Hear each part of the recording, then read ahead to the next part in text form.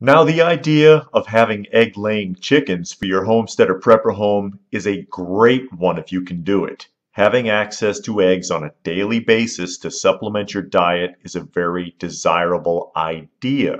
So if you decide to get egg-laying hens, there are many things to consider if you want to take good care of your girls and keep them happy and healthy. The better things are for them, the better things will be for you. Before I even get started, make sure you know what the laws and regulations are where you live. Unfortunately, it is a sad reality that many cities and counties have rules about chickens, basically so that they can sell you a permit. I experienced this in Cook County, Illinois a few years back when they made it illegal to own a chicken, then made a regulation to sell permits to own a chicken. Basically, they made up a law to take away people's rights to own chickens, invented a regulation to turn it into a privilege, and then sold it back to the people. So do know what your local laws are.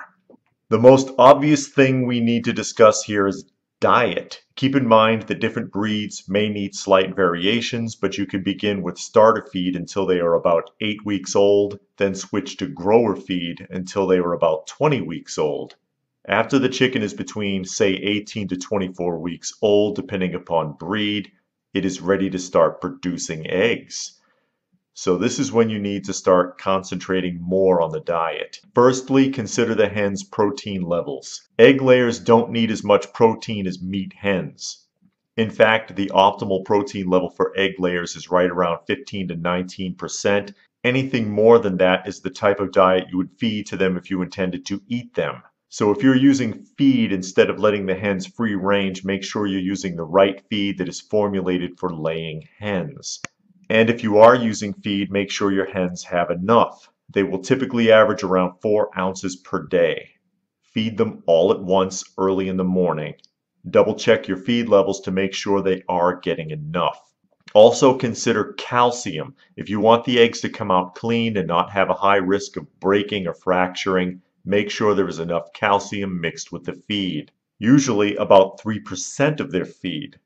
You can add any type of calcium you like, such as limestone, oyster shells, calcium that's already in layer type feed, and even the chicken's own eggshells. However, make sure that you grind the eggshells up into a powder. Chickens have been known to cannibalize eggs, and sometimes this can be caused by the chicken recognizing that they're eating shells. Your girls will also be needing grit, basically tiny stones and sand.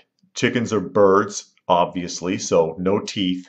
They use gizzards, which means they need the grit to grind their food for digestion. Keep a bowl of grit available where your hens can get to it. And keep a bowl of fresh water available for your hens. I would rotate the water daily and keep that bowl clean. Your hens can also eat table scraps. After all, birds are scavengers, but try not to give them too much at once. Depending upon what you're feeding them, it could also make them fat, which would affect egg production. And there are certain foods you should avoid completely as they could be toxic to your chickens. These would be chocolate, tomatoes, avocados, citrus fruits, rhubarb, apple seeds, onions, eggplants, or anything with caffeine or alcohol. If you are not able to let your girls free roam, give them mealworms from time to time, like maybe once or twice a week at the most.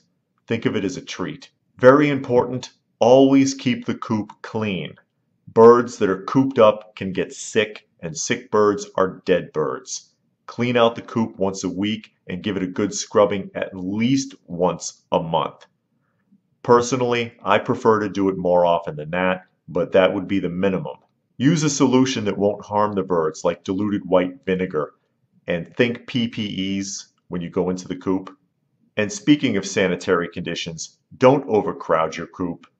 Every chicken needs at least 4 feet of space. In fact, if you're not able to let your chickens free roam, 10 feet of space would be recommended. Someone should tell that to Purdue and Tyson.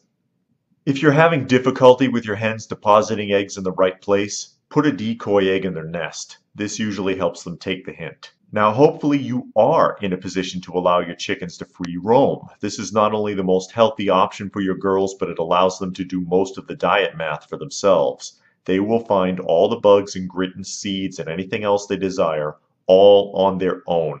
And yes, they will return to the coop every evening, where you can lock them in to keep them safe from predators. Keep in mind, if you have a chicken that is used to being locked in a coop, that you may need to lead them back to the coop a couple of times for them to get the message, but they will figure it out. Also consider the fact that free-range hens tend to live much longer than hens that are caged all of the time.